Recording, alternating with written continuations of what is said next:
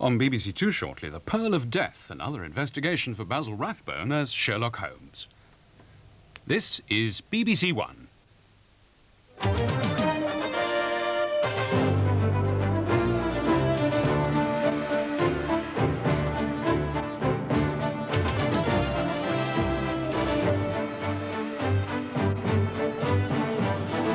The 6 o'clock news from the BBC with Nicholas Witchell and Andrew Harvey.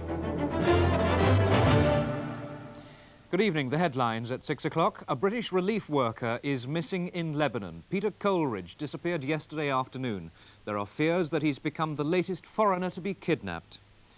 The Schultz peace shuttle has resumed, but 3 more Palestinians have been shot by the Israelis. Peace talks in the Land Rover dispute have come to nothing. Also tonight, the victims of Zeebrugge, their fears and why they cannot forget. At sea with the Duke and Duchess, all dressed up for a supersonic show. And Come Out, number 26, your time is up. There are growing fears tonight that another British citizen may have been kidnapped in the Lebanon. Peter Coleridge is a relief worker with Oxfam. Yesterday afternoon, he disappeared in the city of Sidon, about 20 miles south of Beirut. As the hours have passed and no word has come from him, British diplomats and Oxfam officials have been making urgent attempts to locate him. Here, the Foreign Office says something's happened, he's missing, and we are extremely concerned. The Foreign Office is surprised Mr. Coleridge was sent to southern Lebanon. Oxfam says it was well aware of the dangers. Mr. Coleridge was there, they say, to visit homes for physically and mentally handicapped children. Mr. Coleridge speaks fluent Arabic and he was with a Syrian colleague when he was last seen, 2 facts which it's thought could assist him. So far, there's been no word, so far as we know, from any local Lebanese group. Mr. Coleridge, Oxfam's Middle East coordinator, was paying his first visit in 3 years to the organization's Beirut office and from there inspecting relief and rehabilitation operations run by Lebanese all over the country. There are no Britons working in Lebanon for the Oxford-based organization.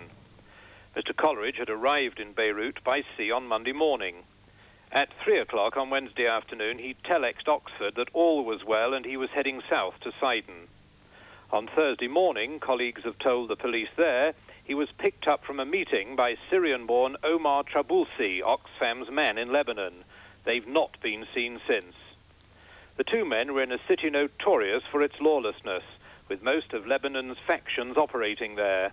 The fear is that they've joined at least 26 other foreigners thought to be held by kidnappers in Lebanon. 2 are Britons. Journalist John McCarthy was kidnapped in Beirut in April 1986. It's thought pro-Libyan Palestinians were responsible, but there have been no claims nor demands from kidnappers. Terry Waite vanished in January last year whilst negotiating to free other hostages. Pro-Iranian Shia Muslims are the most likely kidnappers, but again, there's been absolutely no hard news of his fate. This is Keith Graves for the 6 o'clock news in the Middle East. Later in the programme, we'll have a report from Oxfam's headquarters in Oxford, where Mr. Coleridge's family and friends are waiting for news of him. America's Secretary of State, George Shultz, has resumed his efforts to find a peaceful solution to the Palestinian problem. This morning, he was in Jerusalem talking to the Israeli Prime Minister, Mr. Shamir, and the Foreign Minister, Mr. Peres. This afternoon, he travelled on to Syria, where he met President Assad. While Mr. Schultz talked, the violence in Israel's occupied territories continued. 2 more Palestinians have been shot dead by Israeli troops on the West Bank, and a car bomb was defused near the centre of Jerusalem. Mr. Schultz went first to see the Israeli foreign minister. 8 days ago, most Middle East politicians regarded the peace initiative as mission impossible. But now the smiles told a different story. Mr. Peres confirmed that Mr. Schultz was making progress. I think we have received some very interesting ideas, food to think in the days to come, in the very near future. The Prime Minister, Mr. Shamir, remains sceptical, but Mr. Schultz's plan is the only one on the table and can't be rejected out of hand. At the end of his 4th visit here, Mr. Schultz seemed decidedly optimistic. Good fortune. And that is what I wish to the people of Israel, to to the Palestinians, to the people of all of the neighboring countries that I have visited, good fortune and peace. Thank you. He then left to visit Damascus and then Cairo before flying home. The peace process now moves to Washington. When Mr. Shamir arrives in 10 days' time, he'll be presented with the American peace plan. Much of it he is not going to like, but his reaction will be mild indeed, compared with that of 70,000 of his fellow Israelis. The settlers on the occupied West Bank of the Jordan will defend to the death their right to stay there. In the town of Hebron, which is holy to Jews and Muslims alike, they went ahead with their traditional Purim parade, despite an incident symptomatic of the tensions between them and the local Arabs. A 16-year-old Israeli boy was stabbed in the back. The army rounded up the usual suspects. The attack on the boy was more serious than the minor wounds he suffered, because it was a reminder of the massacres of 1929. 70 Jews were killed by Arabs. The Jewish community left town.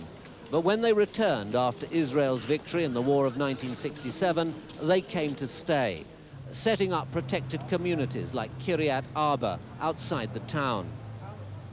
If the American peace plan meant exchanging territory for peace, the settlers would be forced out again, not something they seem prepared to accept, however great the international pressure.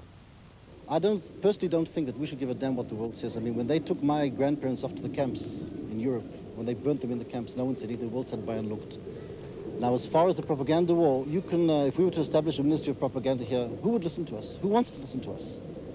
People like us when we're low down, you know, we're the miskinny, we're the poor lot, we're the underdog. I'm sick and tired of being underdog. Raymond Yannet, once of Willesden in northwest London, works here helping young children to settle in. He says he expects to be doing that job long after George Shultz has retired, along with his peace plan. But other pressures are at work and may prove him wrong. Cameramen were turned back from towns where 2 Palestinians were killed today. Many Israelis would settle for a bargain in which territory secured a genuine peace. This is Michael Cole for the 6 o'clock news in Jerusalem. The Prime Minister said the Labour Party leader Neil Kinnock was talking claptrap when he criticised her role at the NATO summit in Brussels. She said Labour had no spine and no guts. The Prime Minister insisted she'd got exactly what she wanted at this week's summit, but Mr Kinnock claimed she had failed. Our political correspondent John Sargent reports. The Prime Minister left Number 10 ready to do battle with Labour MPs who accused her of being obsessed by nuclear weapons and of flouting the spirit of the INF Arms Treaty. When Mr Kinnock claimed she'd even failed to meet her own objectives in Brussels, she responded with a bitter personal attack. I sat for nearly 2 days in NATO, listening to many speeches, including some from socialist heads of government, and I haven't heard such claptrap as I've heard from The Conservative MP Michael Allison joined in to compare Labour with those who appeased the fascist dictators in the 1930s. Mrs Thatcher readily agreed. I think my right honourable friend is absolutely correct. No memory, no stomach, no spine, no guts. Personal abuse wasn't a bit surprising because Mrs Thatcher had absolutely nothing of substance and no success to report. Not much wonder, therefore, that she went for that, because she sought in Brussels to get endorsement for the idea of modernising nuclear weapons in order to multiply them. She totally failed in that objective. The other members had too much sense. And secondly, she's been holding forth on the idea that you couldn't have further nuclear arms reduction in Europe until you'd completed strategic arms reduction, chemical arms reduction, conventional arms reduction. And the other powers said no. Conservative MPs saw it quite differently. They relished Mrs Thatcher's attack on Labour's non-nuclear policy. That policy is under long-term review, but the Tories don't want to miss any chance of reminding people of an issue which they believe was a major factor in Labour's defeat at the last election. Policemen in Northern Ireland have been told to work less overtime to save money. The result, according to the Police Federation there, is that lives will be at risk. The Federation says it'll consider suing the government for negligence if any policemen are killed. Earlier this week, there was a 25% reduction in the amount of overtime being worked by some RUC officers.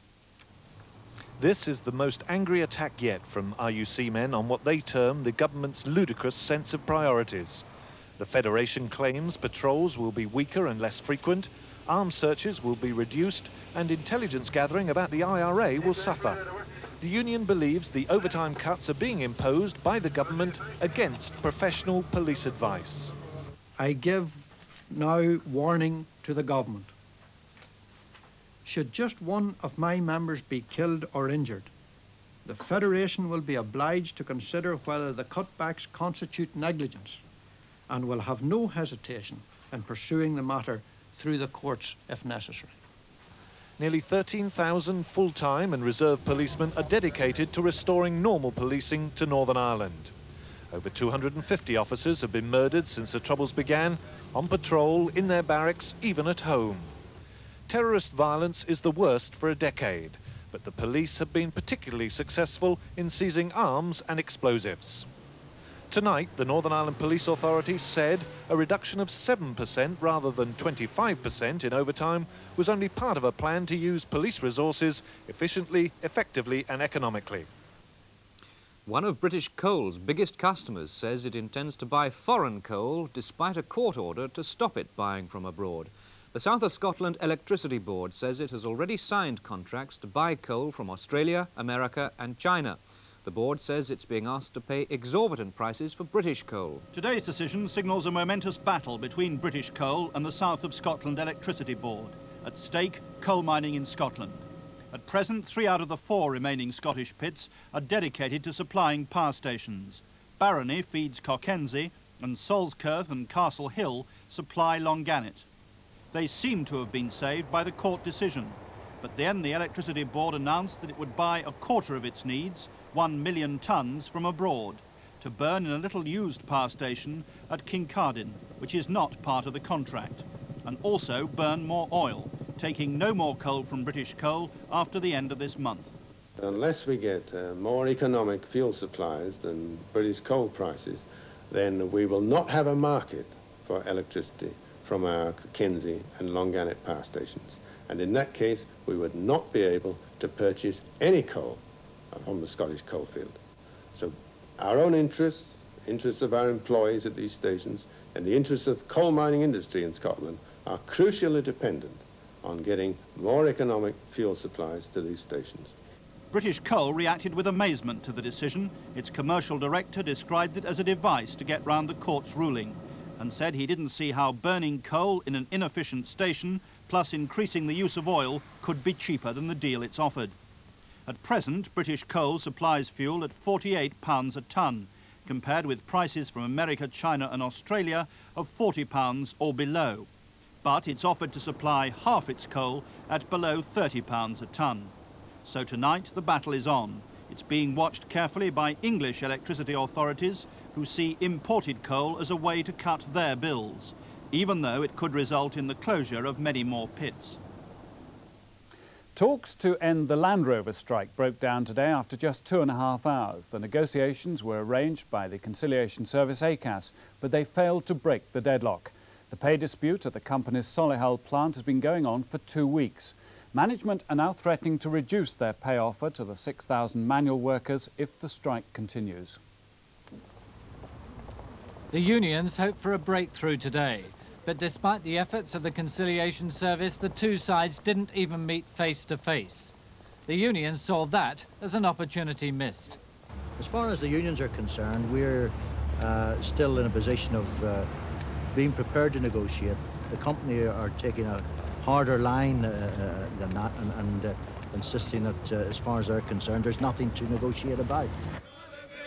The strike's been running for 2 weeks since Land Rover made its final offer, which management say is worth 14% over 2 years. The unions say it's actually 8%. Production's at a standstill. So far, the strike stopped output of vehicles worth £30 million at showroom prices.